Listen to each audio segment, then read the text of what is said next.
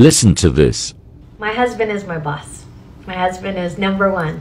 If my husband tells me, hey, sit down, I'll sit down. If he tells me you can't go out with your friends today, I'm not going to go out with my friends. If he says, hey, go wash this dish for me, I'm going to go wash the dish for him. I chose this man to be the king of my life, and yes, I agree with everything he says, and I do everything he says. And I did that because I chose this man. I put him in this position of my life, and this is how I honor and take care of and love the man in my life.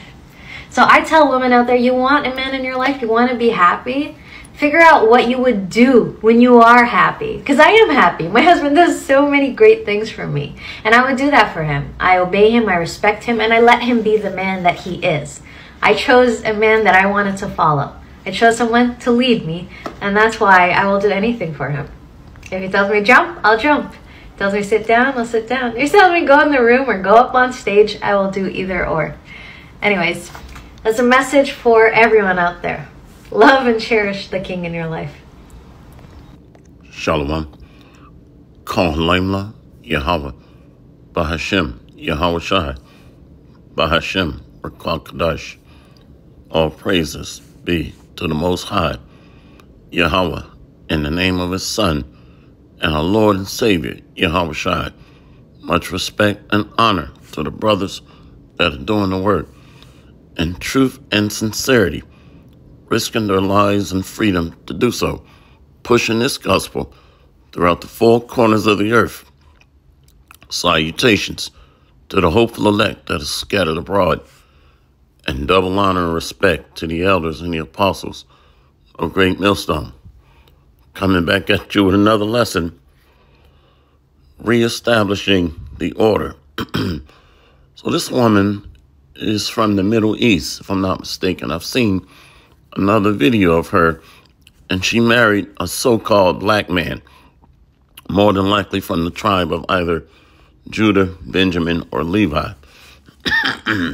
There's a spirit moving in the earth today, and this is a strong spirit that was started from this gospel being preached. The Red Pill movement, men going their own way, or MGTOW movement. So all these movements were fueled by the fire of the gospel being taught. And we know that the apostles came on YouTube around July of 2007. So the ultimate red pill is the Holy Bible. Let's go here. So Esau knows this. They make fun of us in the movie Coming to America, where they show this in that scene where Eddie Murphy took his bride to be in a back room. Let's go here.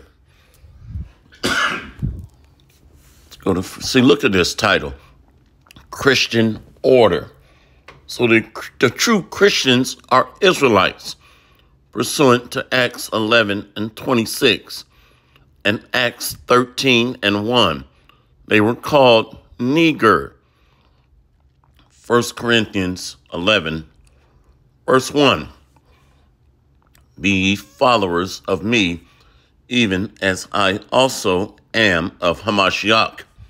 Now I praise you, brethren, that ye remember me in all things, and keep the ordinances as I delivered them to you. So we are coming back into order by hearing the gospel. So this is a part of being born again.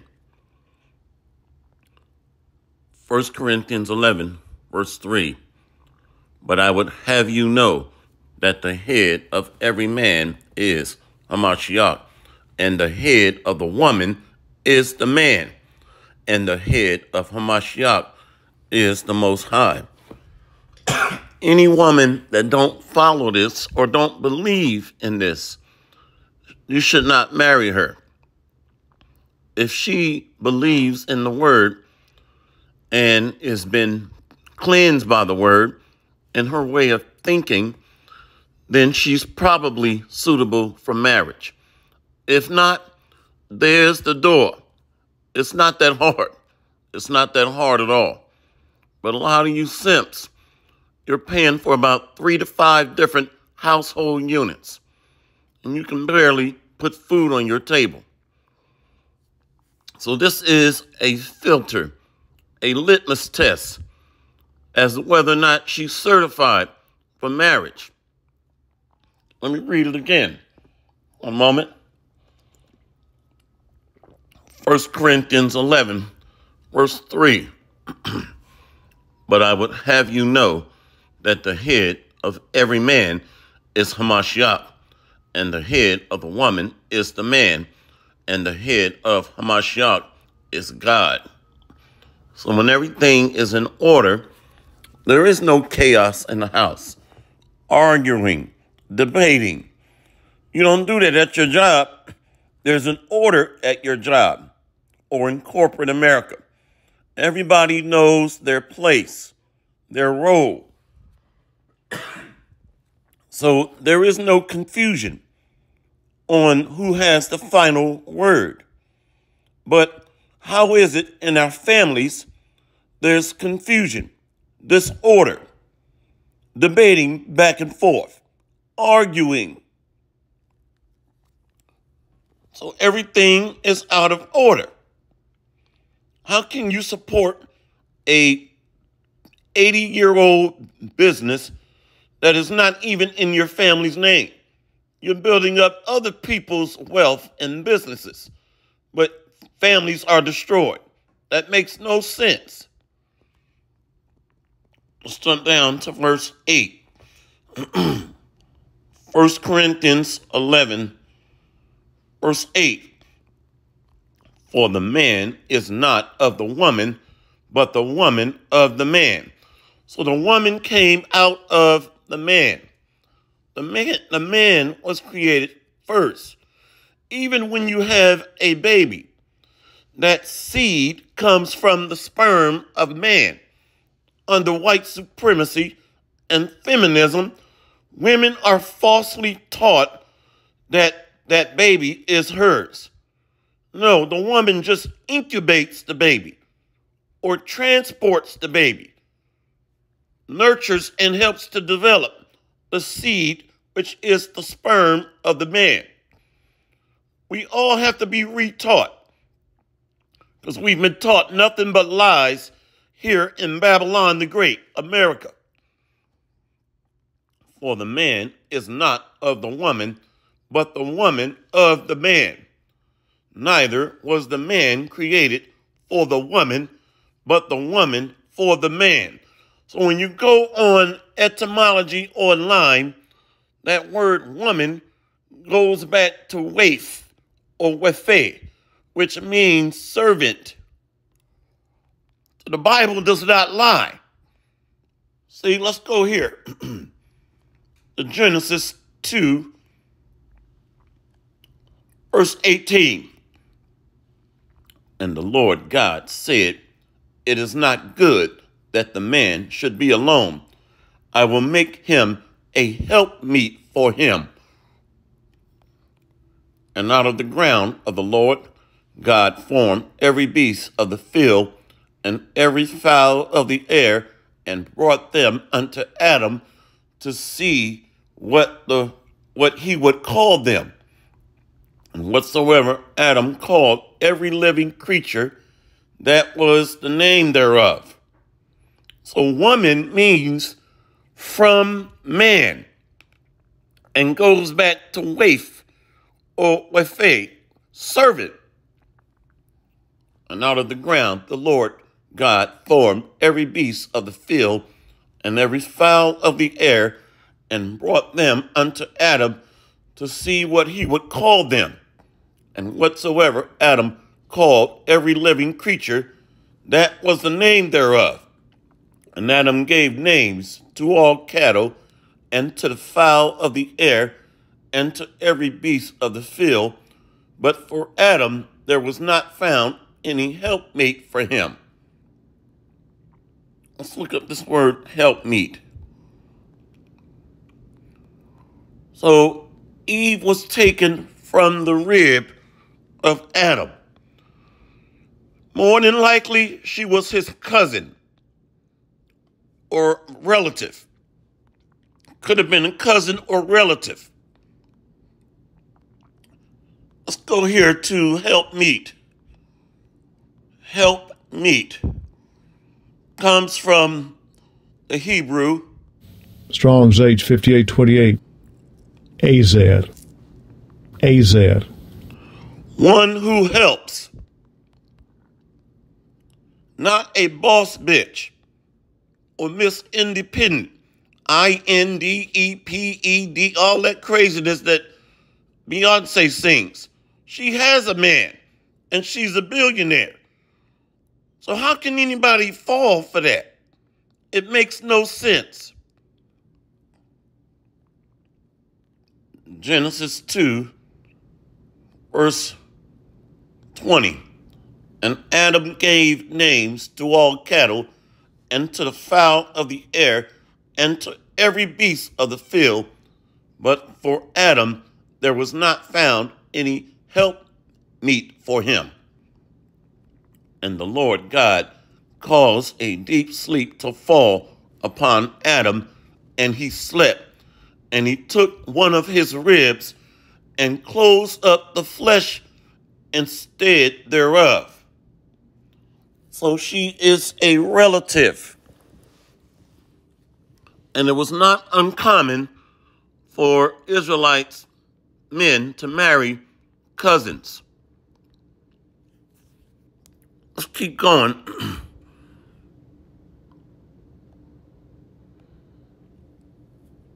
We're going to go to Sirach 26. The book of Sirach, chapter 26. Let's go to verse 13. The grace of a wife delighteth her husband, and her discretion will fatten his bones. A silent and loving woman is a gift of the Lord, and there is nothing so much worth as a mind well instructed. A man wants to leave his imprint to be able to impress upon his wife, his bride. All right? Not have a woman that's puffed up in pride, that feels like she has it all together. But then you don't need a man, which is a psychological, it's a psychological screw up or being misconstrued. So it's deception to say I don't need a man, because every family is built on balance. A family that enjoys success, there must be a balance in there. You need a nurturer, a caregiver or caretaker, and you need a disciplinarian, the hammer, provider, and protector, which provides a balance in the family household unit. The grace of a wife delighteth her husband, and her discretion will fatten his bones. A silent and loving woman is a gift of the Lord, and there is nothing so much worth as a mind well instructed. Can you take advice? Can you be corrected? Or do you always have the answers? You got to always be right. You got to always have the last word. Then you're taken away from that man's ability to lead. You don't do that in the workplace or in corporate America. You're very passive and submissive, docile, smiling and giggling. So this society is upside down because there is no order in the homes. Let's go to Ephesians 5, verse 22. Now, I like this title, Marriage Like Hamashiach and the Church. So a man will give his life for his wife, for his children, just like our Lord and Savior gave his life. There's no greater love that one can have for a man than to lay down his life. Let's read this one, Ephesians 5:22. Wives, submit yourselves unto your own husbands as unto the Lord. Let's look up this word submit. Submit comes from the Greek. Strong's G 5293. Hupotasso. Hupotasso. To be obedient. That was in the movie Coming to America, where she was under the subjection of her husband. To be subject to, put under obedience. And don't say you can't do it, because you do it, you pick and choose when you want to do that. A lot of times I'll sit back and just observe, especially when I go out to restaurants. Many Eves are shucking and jiving and showing all their teeth when an Edomite man walks in,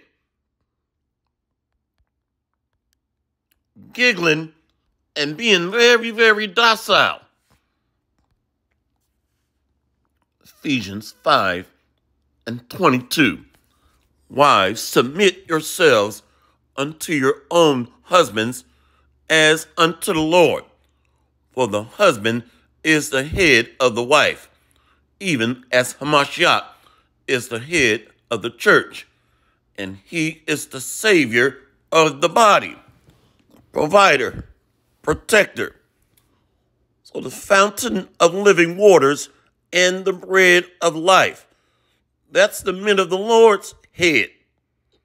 So the head of the woman is your husband. That's your Lord. That's why the Bible says Sarah called Abraham Lord. For the husband is the head of the wife, even as Hamashiach is the head of the church, and he is the Savior of the body.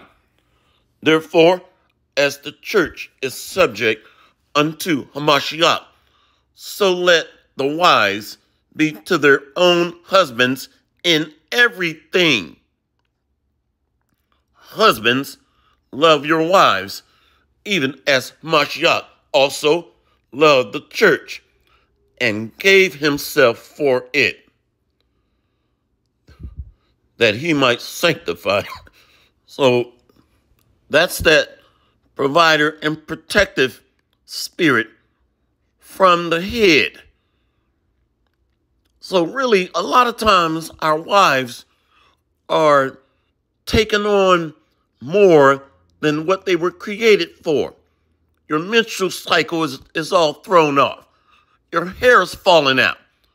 You're taking psychotropic drugs, antidepressants, anxiety medication, because you're operating outside of your design. You're being overworked, that he might sanctify and cleanse it with the washing of water by the word. So we need to be brainwashed by this doctrine. Our families are falling apart. Families are in disarray, out of order. So the society is out of order when the basic fundamental societal building blocks are broken. Our families. Hopefully this lesson has been edifying. Shabbat Shalom. All praises to Yahweh Bahashem, Yahweh Shai, Bahashem, or Kadash, Barakatham. See you on the next lesson, Lord willing. Kwam Yasharallah and the Bad Babao. We got next, Lord willing. Shalom. Listen to this. My husband is my boss. My husband is number one. If my husband tells me, hey, sit down, I'll sit down. If he If he tells me you can't go out with your friends today, I'm not going to go out with my friends. If he says, hey, go wash this dish for me, I'm going to go wash the dish for him. I chose this man to be the king of my life, and yes, I agree with everything he says, and I do everything he says. And I did that because I chose this man. I put him in this position of my life, and this is how I honor and take care of and love the man in my life. So I tell women out there, you want a man in your life, you want to be happy, figure out what you would do when you are happy. Because I am happy. My husband does so many great things for me. And I would do that for him. I obey him, I respect him, and I let him be the man that he is. I chose a man that I wanted to follow. I chose someone to lead me, and that's why I will do anything for him. If he tells me jump, I'll jump. If he tells me sit down, I'll sit down. If he tells me go in the room or go up on stage, I will do either or. Anyways, that's a message for everyone out there. Love and cherish the king in your life. Let's go.